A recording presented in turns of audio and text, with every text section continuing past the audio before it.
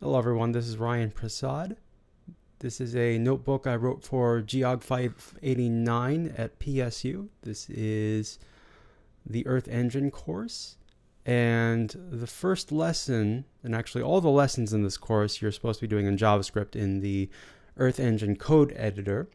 But Dr. Krisheng Wu made a fantastic piece of software called geemap, and you can do your assignments in geemap as well, but you can't do that for course credit. But anyway, I wanted to show you how I did the first assignment in geemap. And so these are just the standard lines. You're going to import Earth Engine and geemap, and then you can just plot the map there. Give it a second. All right, there's our map. Now, what you're doing for this assignment is you're given a code snippet, and you're going to modify it to suit your needs. So in a nutshell, you're given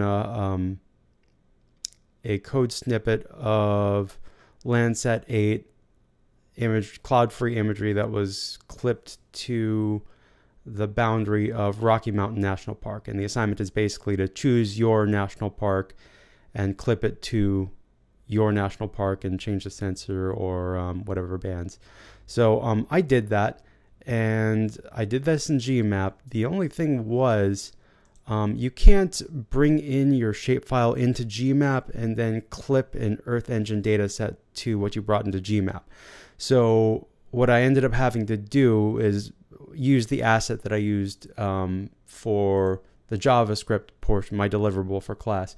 So what you're going to do is you're going to get your shapefile. In my case, I got my shapefile of Ocala National Forest from the Forest Service. I just downloaded that, and then I uploaded it as an asset here in this tab to my user space. So you can see the shapefiles over here. So you just hit new.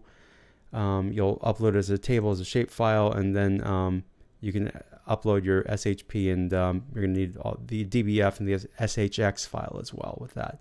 So once that's uploaded, you'll go back to Jupyter and geemap, and you'll just bring that Earth Engine asset, not the shapefile, your Earth Engine asset, in as a variable.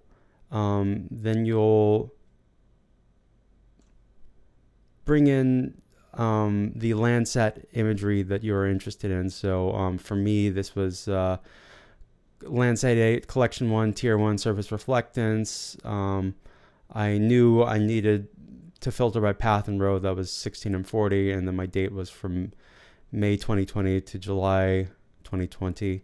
I wanted cloud-free imagery, and I needed that clipped. This line is important over here. I want that clipped to what I defined up here. And then after that, you just define your visualization parameters over here, and then you add those layers and the shapefile to the map, and then you can center and scale that. So let's run this. And there you go. So if you go over here, you can select your layers. And so here is the colorized infrared image that's clipped to the boundary.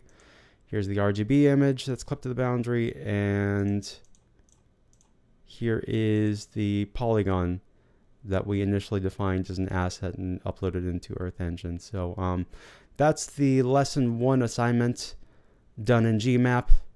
All you have to do is remember, go into Earth Engine and upload your shapefile as an asset, and that's the only little tricky part. So you'll find my code in my GitHub listed below. Thank you for watching.